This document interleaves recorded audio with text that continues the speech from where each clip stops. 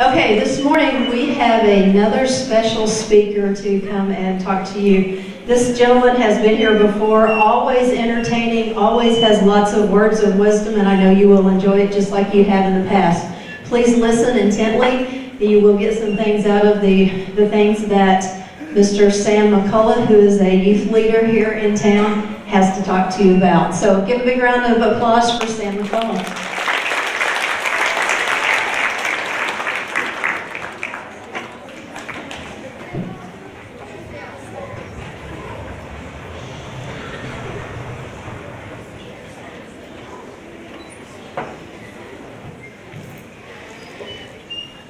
Good morning. How y'all doing? You guys awake? You in there? Look, I don't want to hear it. I have a toddler and I have not had a cup of coffee yet, so just back up. All right.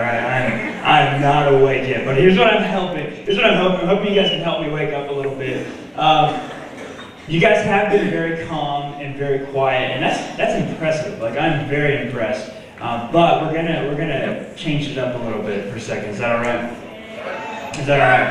All right. I need to hear who we have in the house, and so whenever I shout out your grade, I need to hear some love for your grade. You gotta rep. This is a big deal. This is like Central Pride is at stake right now. So I need to hear some noise. So whenever I shout out your grade, like raise the roof, like jump. I'm talking like crazy, make noise for your class, all right? So y'all ready for this? Y'all ready? But you can't make noise right now. All right, let me hear it from the 6th graders.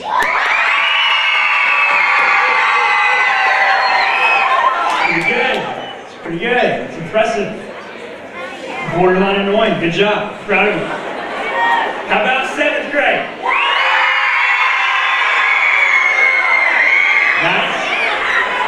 Now I think with 8th, wait, don't yell yet, but I think with 8th grade we're gonna notice a little bit of a tone change. Hang on, I'm gonna add to that in a second, I promise. I've got something good here. Alright, so here for the 8th graders.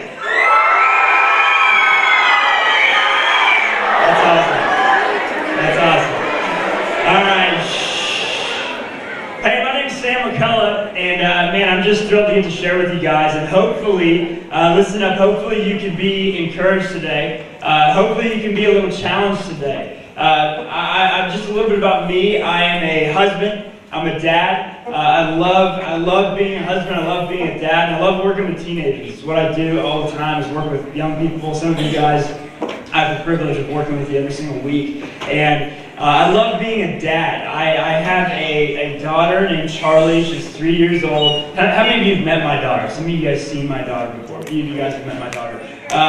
Something about me is I'm half Mexican, so represent. My daughter she's a quarter Mexican, and I call her the Latino lion. And there's a reason for that. Because she is just straight up cray-cray. Like she is aggressive, she's intense, she's wild. She's 3 years old, and I get intimidated by her sometimes. Like when she gets mad, I'm like, girl, you better chill out. Like I just put my feet on her head. I'm just like, stop, don't touch me, don't touch me. She's just like, it's insane. But I love being a dad. But listen to me. I love working with teenagers. I love working with young people. Give you a little background on me. I grew up, like many of you, it's not something looking for a sob story, but just maybe some of you can relate to this. I grew up in a broken home, like a lot of you have and a lot of you are right now. And growing up in a broken home, you grow up with a lot of insecurities. And here's the deal. I want you to level with it right now. I'm going to say some things today that some of you go, I don't deal with that. But inside you do. And so up here, I'm not trying to impress you, I'm trying to encourage you, right? And so there might be some things going on inside your world that you would never show on the outside world, but I want to get to your inside world. And so if today you just hear some of the things I'm saying and maybe you take it home with you, I believe it could change your life forever. And so what I want you to do, any of you have like a pen and paper? Anybody have that with you? You're supposed to have that at school, right? That's awesome. Great, fantastic. Forget about what I just said. But listen, Middle school, man, I remember whenever I got into 6th grade in middle school. And middle school, the first memory I have of middle school, I had spent the entire summer eating Fritos and playing PlayStation 2 at the time, which shows how old I am. But all summer playing video games, and I was really skinny in elementary school, okay? Like, I had a six-pack, I was looking fresh. But I remember walking in to middle school, my best friend, hadn't seen him all summer long. His name was Justin Thompson. Walked up to him, and I'm just kind of walking up, and I didn't realize it, but apparently my lower region had become festively plump, if you will, due to all the Fritos that I had eaten. So I come kind of walking into middle school, not really knowing, and my friend walks up to me. This is the first thing he says. This is my intro to being a middle schooler. I was like, I'm pumped, going to a new school, middle school, what's up, bring it on. And I walk in, and my friend, literally, first thing I hear from my friend, he walks up and he goes, he pokes my stomach. Who touches somebody's stomach? He pokes my stomach, and it's like, and he's like, what's up, doughboy? And I was like, all right then. And so like I walked away, and he literally, then he goes on and he says, does it look like there's cottage cheese on your stomach?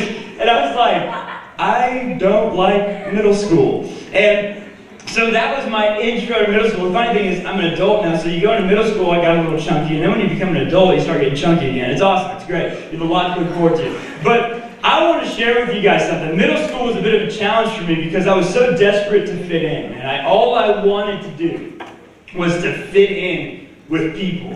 And it never happened. No matter what I did, and no matter how much I strived and how much I tried, I could never fit in. And again, some of you here, I would venture to say the majority of you here, deal with little insecurities and challenges in your life, and you act like everything's okay, but inside you don't really feel that okay.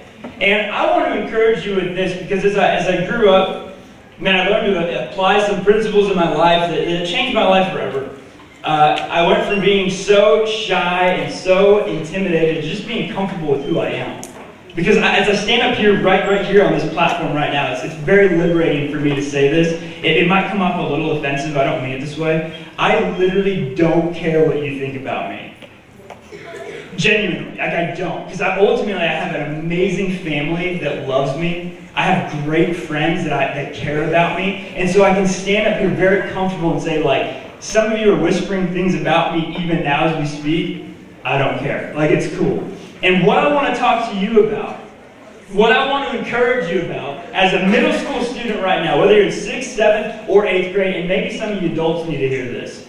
I want to share with you, we're in 2018. Y'all ready for New Year, New You? What's up? So 2018, I want to 2019, it'll be here, it's not quite here, bro. But 2018, I want to talk to you about this. Listen to me. I'm going to share just a few minutes something. How many of y'all are learning some hard stuff in school right now? Let's be honest. Some of you are like, school's not hard. I would not have gotten along with you well. But y'all, how many of you are learning something right now that is just tough? You're like, this is hard. Here's the great thing. Listen up. What I'm going to share with you right now, what I'm going to share with you right now is extremely simple. Super simple. But if you apply it to your life, even just one of these, listen to me, if you apply any of these 5 principles to your life, I believe they'll change your life forever. If you choose to apply these. So I can share these with you, and then go in one ear and out the other, or you can take some of this to heart, and you can literally walk out of these doors a different person today. But it's up to you. So I want to share 5 keys. It's really simple. Just 5 simple keys to winning in 2018. 5 simple keys to winning in 2018. I don't know about you. I hate losing. Does anybody hate losing? Like, does anybody? Yeah, okay, great. Talking to the right crowd. So listen to this. This is the first thought. It's really simple. Take a mental note since you don't have pens and paper. So the first thought is this.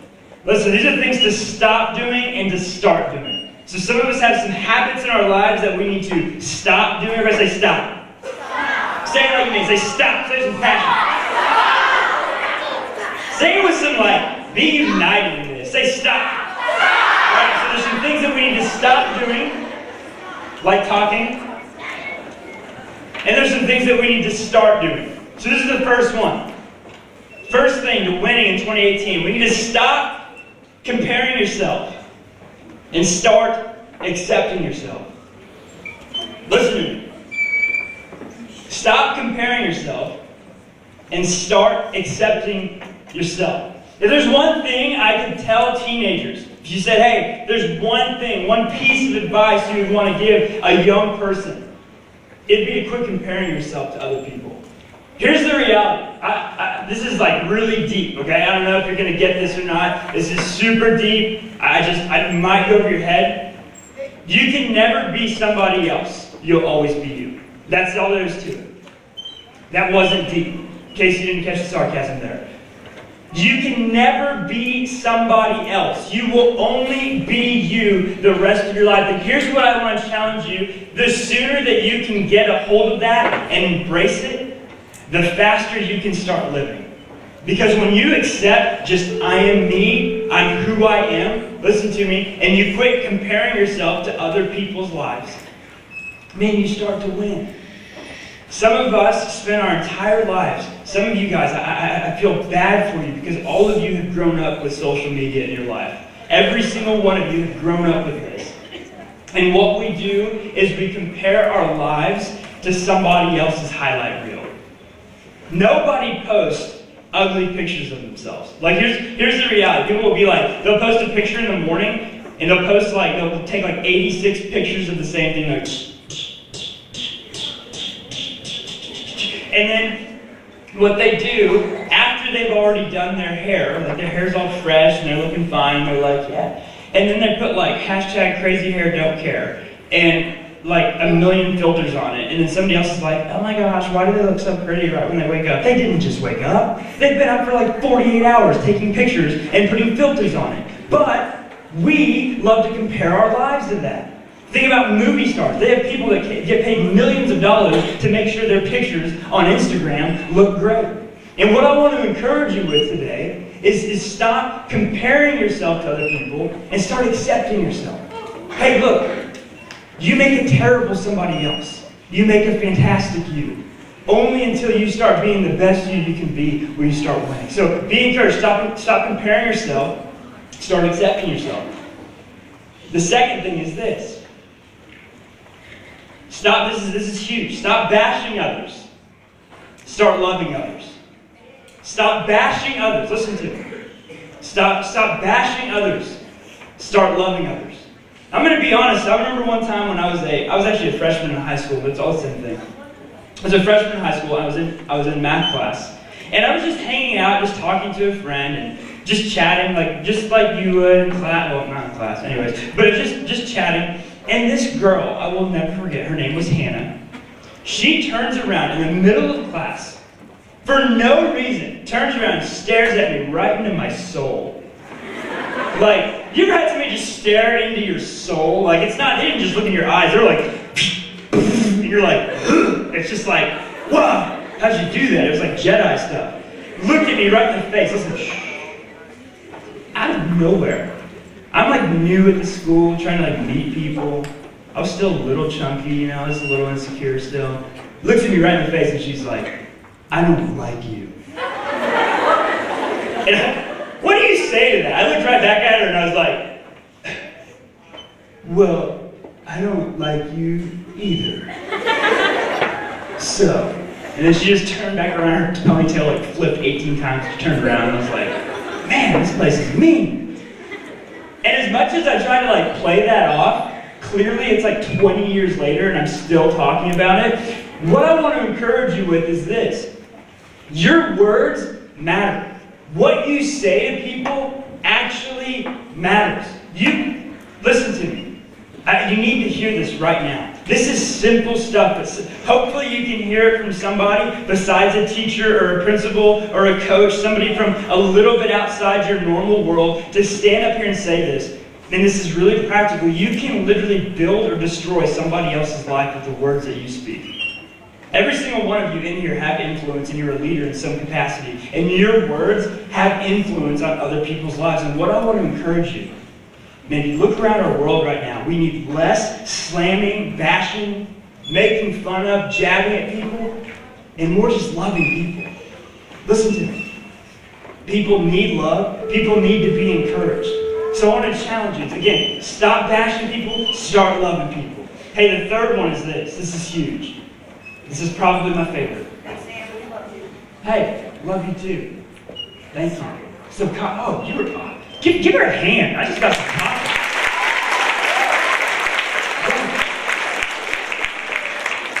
You rock. Thank you. Central, what's up? Hey, the third one. I'm almost finished here. The third one is this. Listen up. Stop making excuses. Start making changes. Stop making excuses. Start making changes. Listen to this. This is a quote from a guy that I just love. It says this: you can either make excuses or make progress, but you can't have both. You can either make excuses or have progress in your life, but you can't have both. Listen to me. I grew up in a pretty rough childhood. My siblings, I had two siblings that were felons, had a lot of drugs, and I grew up in a rough home. And I had an opportunity. I've had a lot of rough stuff happen in my family and my life, lost a lot of loved ones at an early age. And I had a choice I could make. You see, because of the things that happened in my life, I could have easily went down a certain direction, and people would have just said, well, man, Sam had it pretty rough. And I get why he made those choices, and man, it's just tough. I could have done that.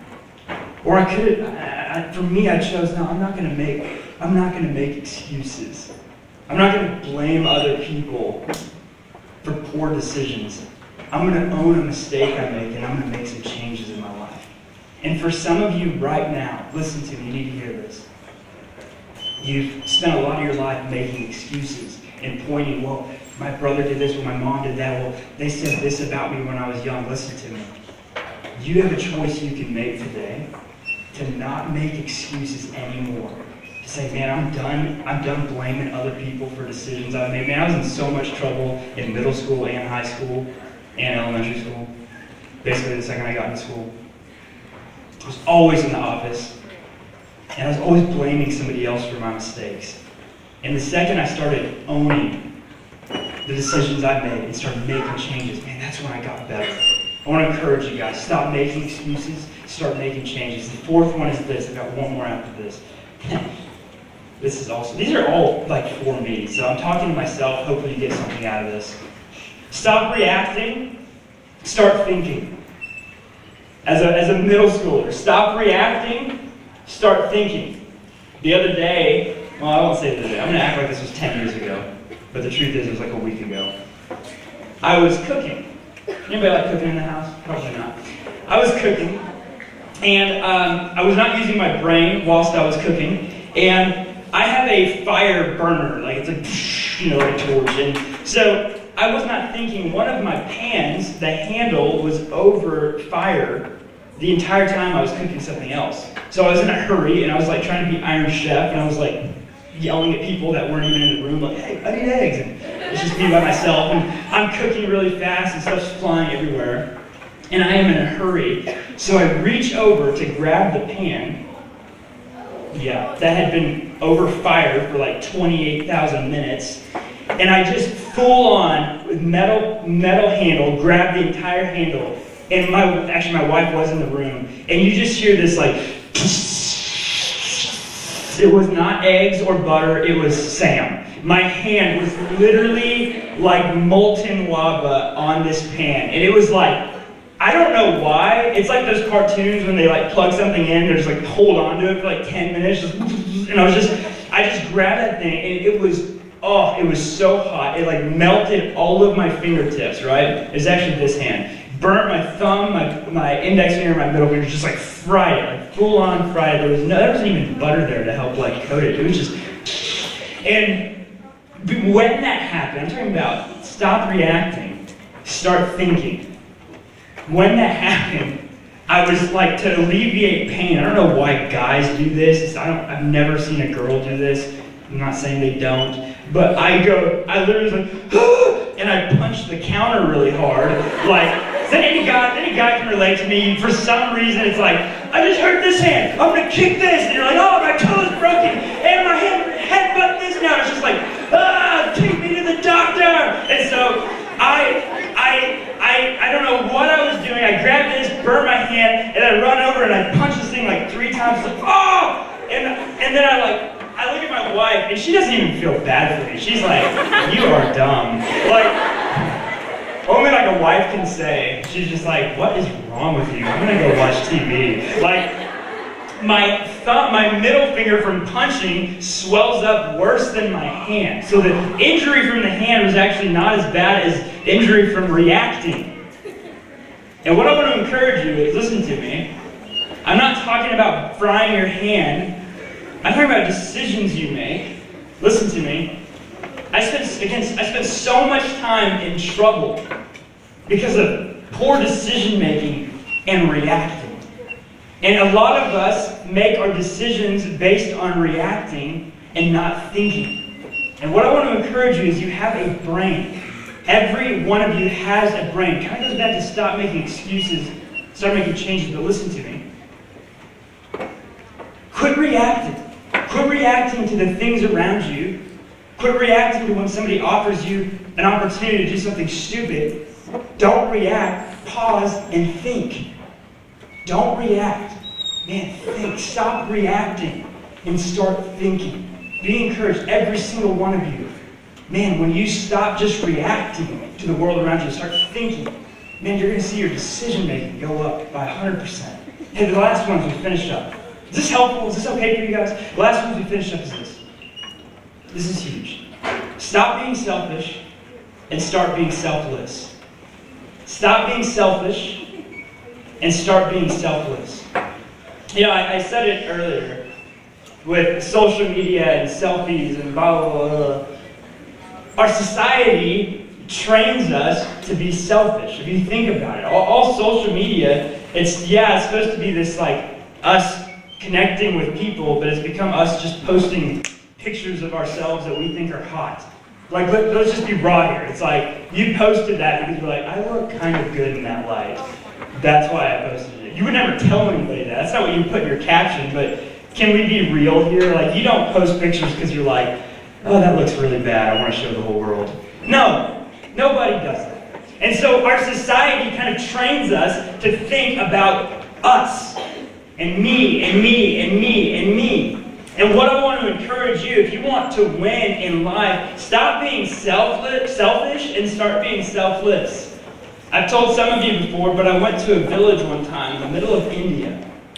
It was out in the middle of nowhere. And this is where my life was changed.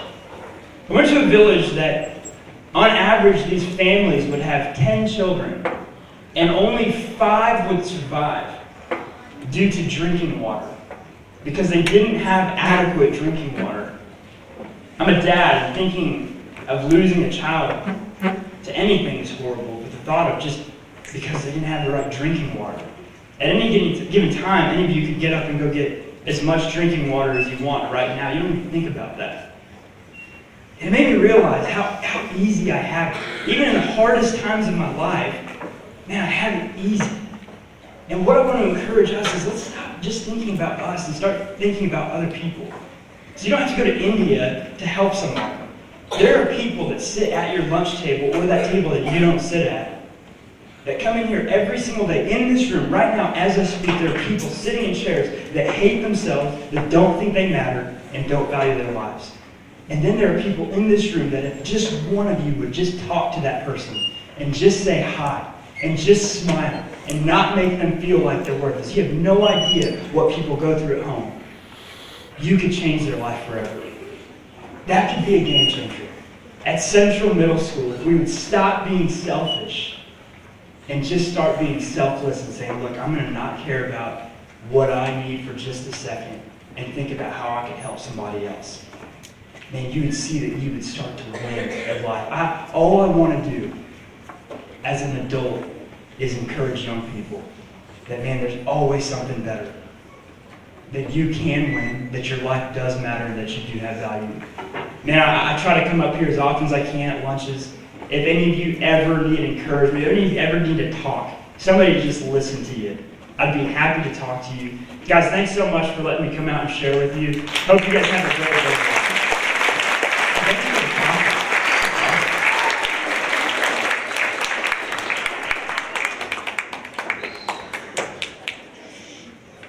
Let's give Sam another round of applause. That was awesome. Very hard to say.